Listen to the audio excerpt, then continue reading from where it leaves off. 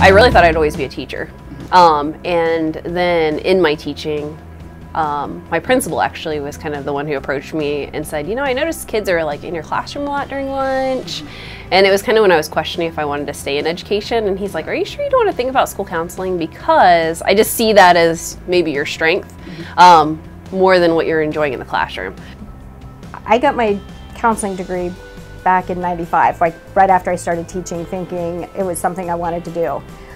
When this job opened up, I thought they don't open very often. If I was going to jump in, I better jump in. I still love teaching every second of the day. I love being in the classroom, but I thought it was a chance to get into this position, and I like it here too. My undergrad was in psychology at Ohio State, and so I wanted to continue in the field of kind of the counseling area. I always liked working with young people, so I thought this was just a perfect fit for that. My grandfather and my grandmother came over from Germany at the height of World War II, settled in West Cleveland.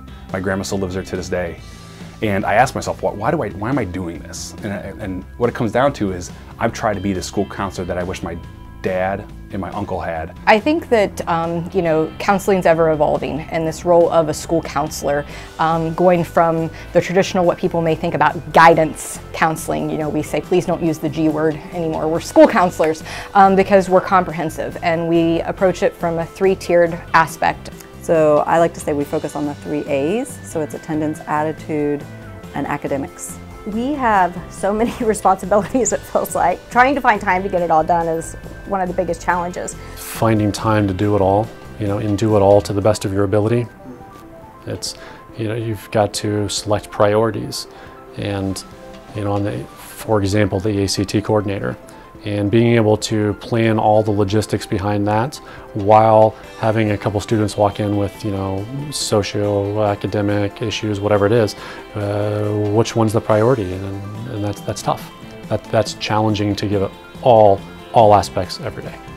We're working with kids, and they're not somebody else's kids. They become our kids and an extension almost sometimes of our family.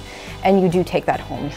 You know, I'm a little bit lucky. I'm married to another school counselor, and so he's at the middle school level, not in this district. But I sometimes say it takes a school counselor really to know what a school counselor goes through. Trying to separate my personal life from Miss Simon's school counselor life, and knowing what I can control and what I can't control, and trying to be okay with the fact that we can only help the kids, you know, from 7 to 3 here in the school building.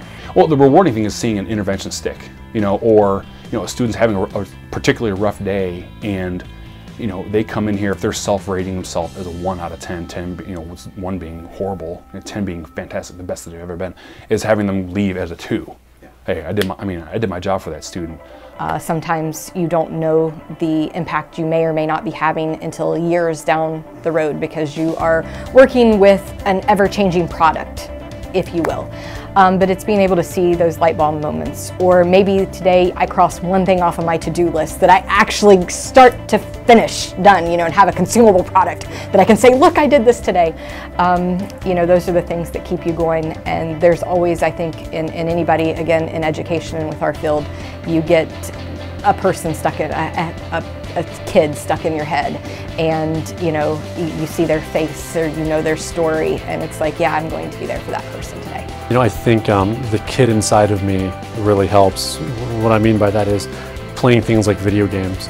You know, I don't know what the statistic is, but I would just make it up, right? That 90% of kids probably play video games. So just talking about things that they're interested in, that I so happen to be interested in too, like video games or chess, which chess club, we did this for chess as well.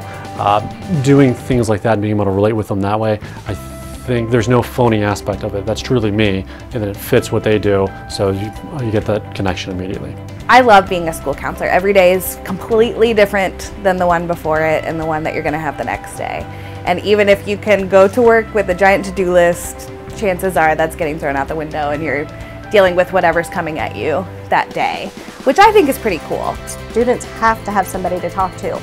Most of them have somebody at home that they can talk to, but sometimes that doesn't feel comfortable or safe. It's easier to talk to somebody who's not involved in the situation or not involved at home, doesn't have that personal connection. So students, they open up a lot and tell us a lot of information, things that they just need to deal with and talk through.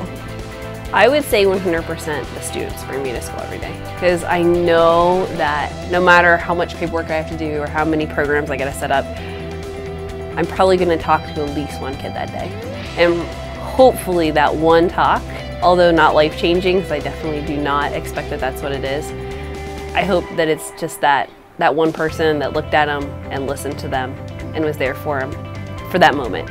And it may be fleeting, they may walk out and not remember it, or maybe they will. So, I mean, that's my goal every day. Can I just make that one small difference? Can I make somebody's life maybe just a little bit better, even if it's for the 5 minutes we talk?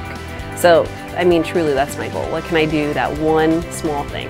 I always say that working in Lancaster High School keeps me young, I feel like, whether I look it or not. But it makes me feel young because there's just so much positive energy, and talking with the kids and doing fun things like the pep rallies and doing the I Choose, and just I think focusing on the positive and recognizing students for the positive things that they're doing every day would have to be my favorite part.